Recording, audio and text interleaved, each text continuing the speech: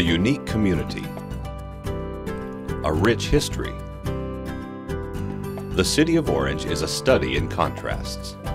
From high-tech medical offices to the historic buildings of Old Town, Orange is more than a zip code or a place on a map.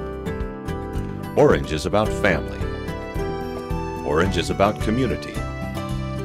Orange is about the spirit of our businesses.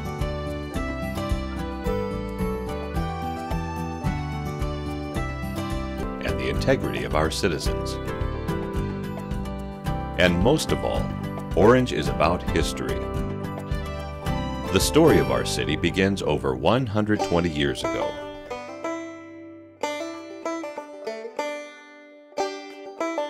My parents and I came west on the railroad about 50 years ago, arriving in 1888, just after Orange was incorporated. What an adventure for a young boy. Back in those days, you didn't have to travel far before you came to the town's end.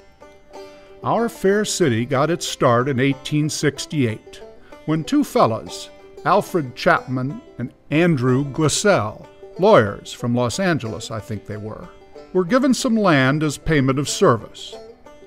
Back in the day, they had some notion that this would make a fine spot for a little farming town.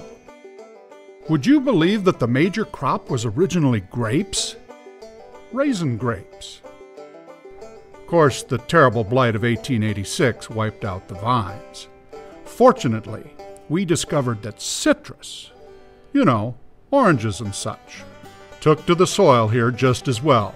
Used to just plant the trees, stand back, and watch them grow.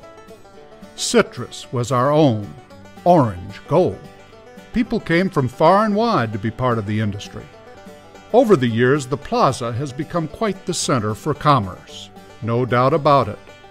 Chapman and Glissell's little town has grown up.